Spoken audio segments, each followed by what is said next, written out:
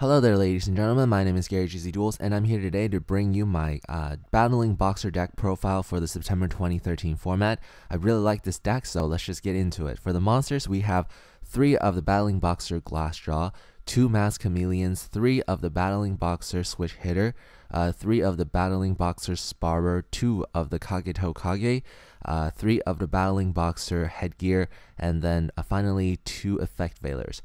For the spells, we have 1 Reinforcement of the Army, 1 Dark Hole, 1 Foolish Burial, 3 Mystical Space Typhoon, 1 Book of Moon, and 2 Forbidden Lances.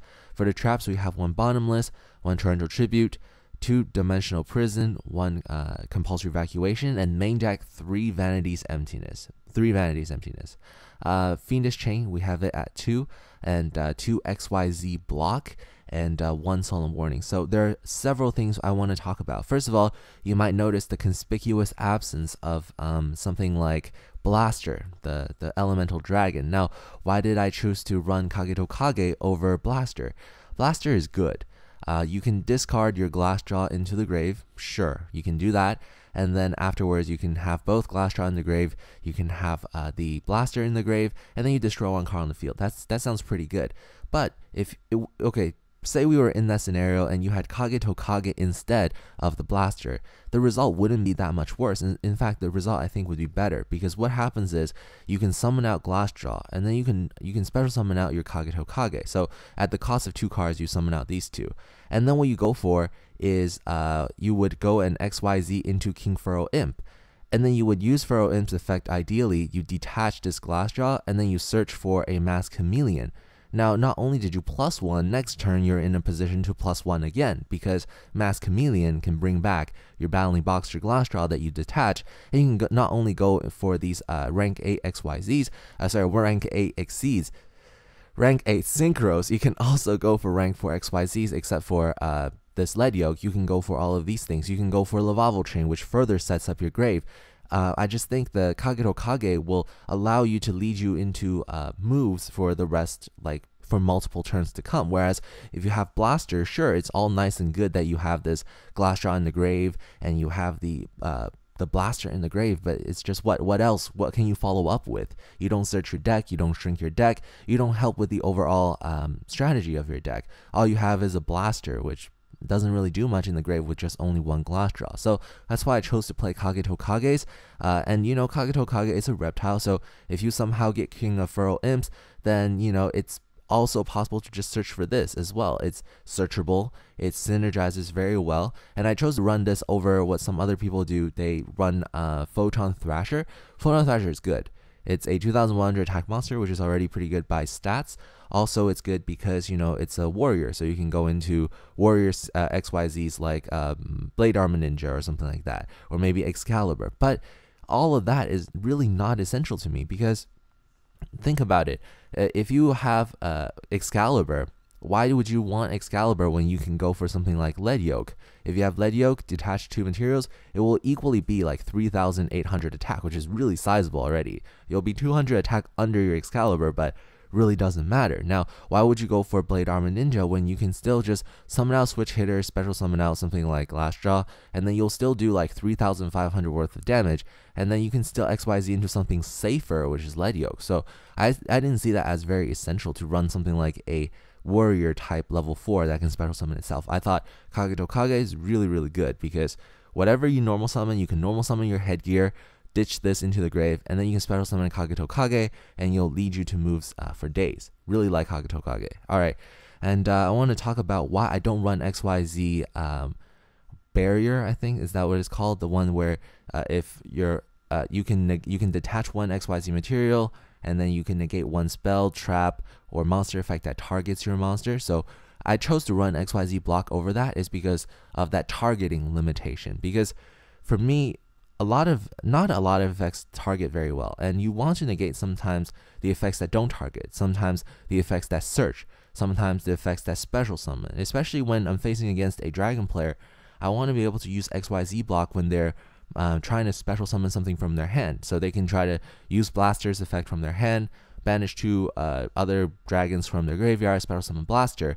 Now I would just use XYZ block, for example, to negate the Blaster, and then he banishes 2 dragons, and I'm ahead because I prevented the special summon, and I wasted his dragon's effect, so he can't use it for the rest of the turn. So probably I like XYZ block much better because it's more versatile, and all the things that I'm trying to negate are basically monster effects. For spell of traps, you'll have protection like Forbidden Lance, which is like inherent protection against, compulsory evacuation, against Dimension Prison. Plus, take a look at your Lead Yoke. Its effect is already OP. It prevents itself from being destroyed by card effects. It's already preventing itself from being destroyed by card effects. Why add like extra protection? Like, if you can detach a material to prevent yourself from being destroyed by a card effect, why would you want to use another trap card to detach a material to prevent yourself from the prevention of an activation of a spell or trap? It's just redundant. You're wasting another card. Because Lead Yoke doesn't prevent, really cool monster effects, XYZ block really makes sense, and then you can add 800 attack points to your Lead Yoke, which is really cool. Now, I main deck 3 Vanity's Emptiness. This is also very interesting for me because I like Vanity's Emptiness because of the inherent durability of this Lead Yoke. Lead Yoke, it takes forever for it to get destroyed, and even when it, somehow leaves the grave, most likely it's because one of these cards, like Compulsory Evacuation, or maybe a Dimension Prison, trying to get rid of it, so it doesn't head to the graveyard. Now, what's really good about Vanity's Emptiness is, because of your durability of your monster, you can just keep this, and then your monster can keep getting bigger, but your opponent can't special summon. Also, because you have Mass Chameleon, which is a level 4 tuner, and you can synchro into level 8s, if you have something like Stardust Spark Dragon protecting this Vanity's Emptiness, it's almost impossible for your opponent to get over it because he can't special summon to get over your Stardust Spark Dragon, and even when he tries to target this Vanity's Emptiness to get destroyed, once per turn you can prevent it from being destroyed. So it's really, really good. It combos very, very well. That's why 3 Vanity's Emptiness.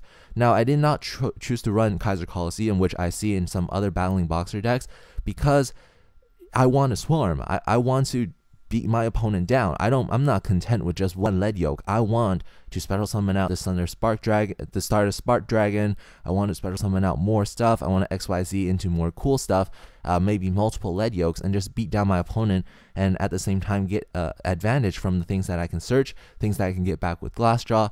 I want to do that. And Kaiser Coliseum does nothing if you have multiple monsters. It makes it so that you can play more aggressively while still having protection, Vanity's Emptiness, and instead of limiting yourself like Kaiser Coliseum. So overall, I really like the main deck. It runs very smoothly, very consistently, and even when it doesn't, you'll have a lot of traps. I've seen a lot of battling boxer decks. They don't run too many traps, but I run a whole bunch of traps, and even if you can't get into your basic plays, you can still stall for time with this.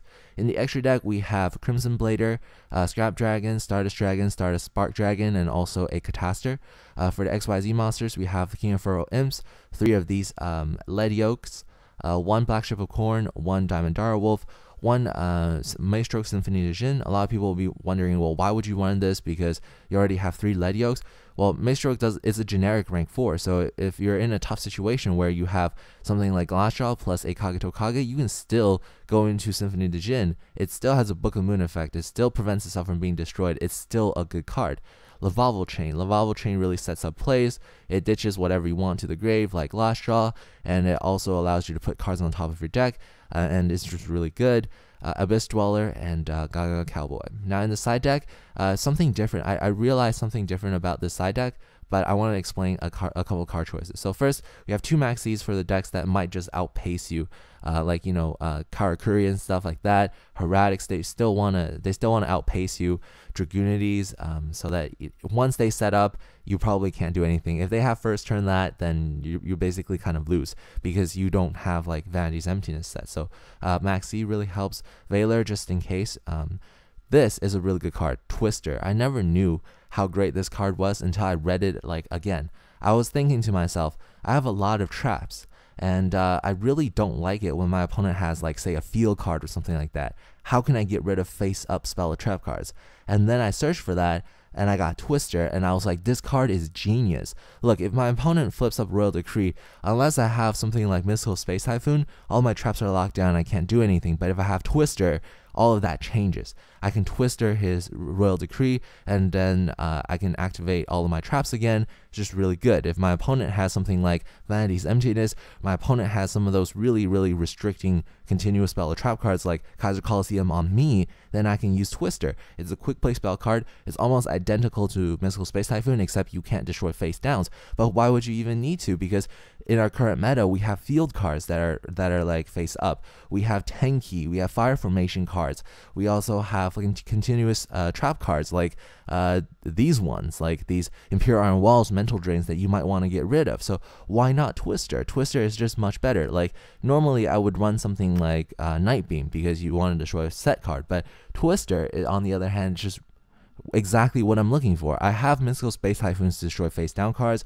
I have Forbidden Lances in case that he activates something. Now all I need is Twister to destroy face up spell or traps, and I'm set.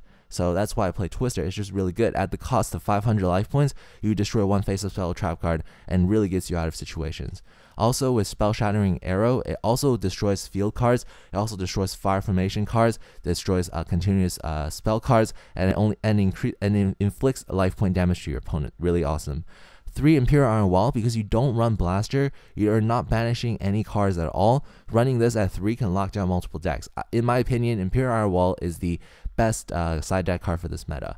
2 Mind Drain and 1 Soul Drain. Now you might say Kageto Kage is a hand trap type of thing, it activates in the hand, and also Effect Veiler activates in the hand. But if you take a look at what I can slide in for these 6 cards, normally what I would do is I would take out 2 of these Dimensional Prisons because I would have Imperial Iron Wall that would conflict, and then I would take out these 2 Kageto Kages and these 2 Effect Veilers. I'm not afraid of taking out Effect Veilers because I still do have like 2 Phoenix Chain and 2 XYZ block, and what I would put in is 3 Imperial Iron Walls, 2 Mental Drain, and 1 Soul Drain, and it would basically kill my opponent who's playing dragons. Take a look. I have 3 Vanity's Emptiness, 3 Imperial Iron Walls, 2 Mental Drain, and 1 Soul Drain. There's nothing you can do.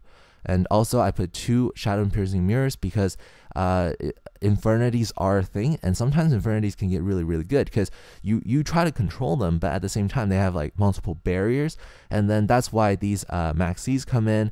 That's why these these Shadow Piercing Mirrors come in. That's why these Vanity's Emptiness in the main deck really, really helps. And so that's why I play a Shadow Piercing Mirror, because sometimes those things do happen. In Zectors too, those things do happen. So that's why I want to play this. I really like this deck. I think that this is one of my more well thought out decks. I really did do a lot of research. I looked at OCG deck profiles. I looked at a lot of TCG deck profiles, and I hope that you guys will take this deck and enjoy it as well, because this deck is absolutely very cheap to make. Because of the Stardust reprint, you can get that. Maybe this the only thing that's maybe expensive in this deck is the Stardust Spark Dragon. Really, everything else has either been reprinted or is a low rarity or is like a common. You know, it's easy to get. I encourage you to play this deck if you want to play a very cheap deck that is very competitive. So I hope you enjoy this deck profile, and this is Gary gzduel signing out.